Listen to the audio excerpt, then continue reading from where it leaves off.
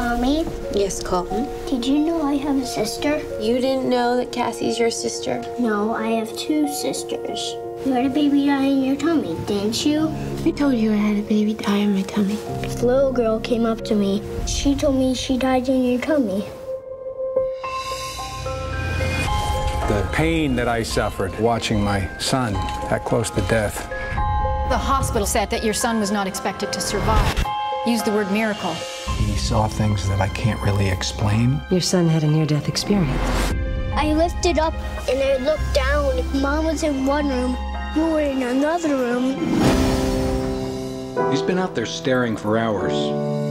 Is something wrong with Colton? Sometimes he says weird things. You had a grandpa named Pop, right? He died when I was about your age. He's very nice. You saw my grandfather? Is this the man you saw? That's him. That's Pop. Honey, did you punch a kid in the nose? They were making fun of Colton. Is he gonna get a spanking? Heck no. She's gonna teach you to hit without hurting your knuckles. I want to believe him. But everything he talks about is impossible. We all want to be supportive, but we can't have our town turned into a circus. They don't believe me, do they? Some people might be afraid to believe. Don't you think we need to be talking about this life?